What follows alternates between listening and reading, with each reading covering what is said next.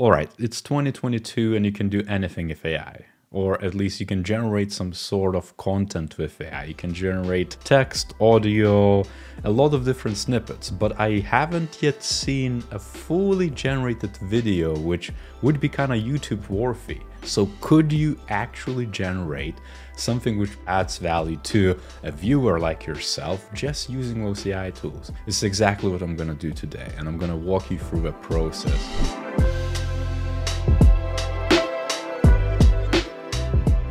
Granted, I'm gonna need to do post-processing, but actual production of the specific, slices and snippets and clips is gonna be done by AI.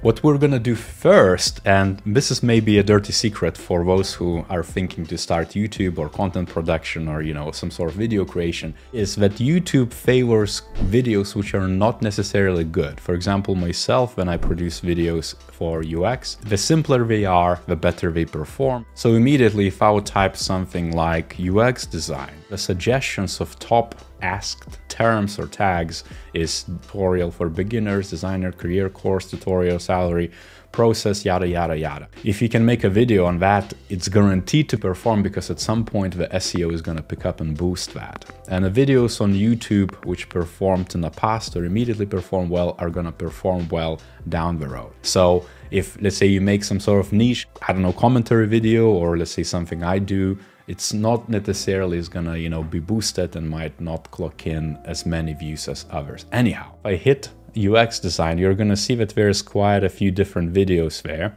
Few results. What is UX design? What does UX designer actually do? UI versus UX. Very basic videos. Granted, they're powerful and they're helpful. So I'm gonna do exactly that. I'm gonna start this, what is UX design? For actual content generation, I'm going to use Jasper AI. Just type in something like, what is UX design? And then some keywords, and let's just generate. So the results, UX design is an approach to designing products with focus on user's experience. This involves understanding the user needs and goals and designing a product that meets those needs. It's summarized probably better than I could, just in a paragraph, so I'm going to take that. And what we're going to do next is actually pass it into Murf.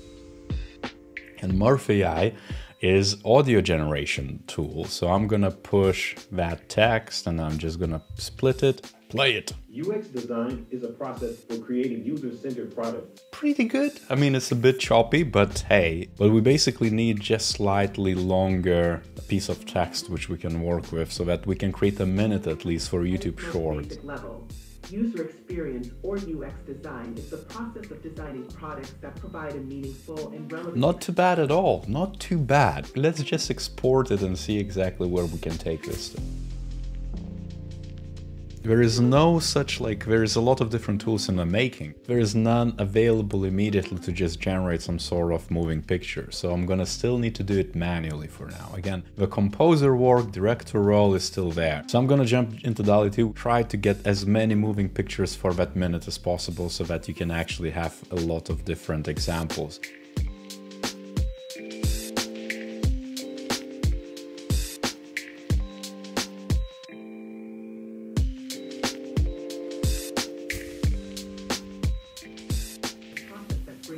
Various disciplines, including product design, psychology, and human...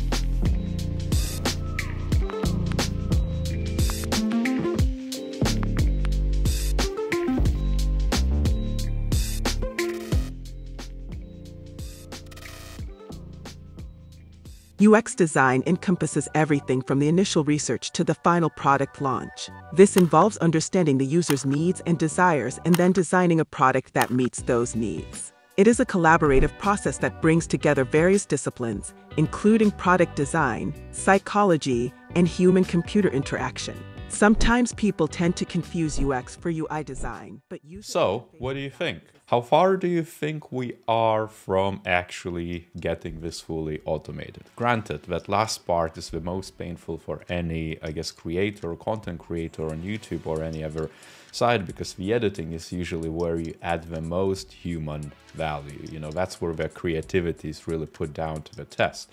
This short video in just a couple of days allowed me to get 1 subscriber, earn 10 pence off of it. If you produce thousands of videos like that, automating with some scripts, of course, you could probably get rich enough, or maybe, you know, just cover the cost. And the views is another vanity metric, which doesn't really matter, you know, is way below, let's say, the typical rates for the shorts specifically, because this compares other short videos with this short video, and it kind of flows consistently up, which makes me think that this, because it's an evergreen topic, because SEO is optimized with that, over time probably gonna be producing views even if I don't even do anything. So it's kind of like sits in the back and maybe costs, you know, more subscribers or people to explore that main channel content. So that's the strategy behind it. The biggest one which I wanted to show you, which kind of wasn't really, I guess, that surprising and maybe some interesting to some people, is the perception of the user who consumes the content and them kind of realizing, oh crap, this is actually AI produced. And this kind of marks this mark. As you can see, the drop off around 10 seconds. And when people realize that this is AI video, it just drops kind of like halfway,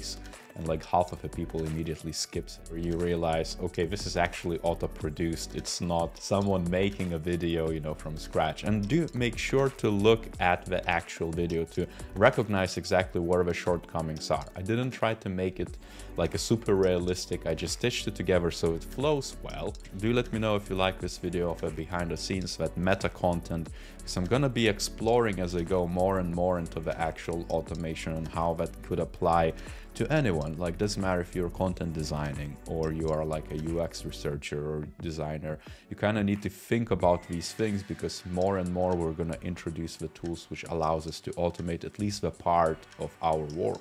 Doesn't matter what the work is, and this is a pure example at that. So if you like this video, smash that like button, subscribe for more, check other videos on UX or out of UX boundaries, and on that note, I'll see you next time.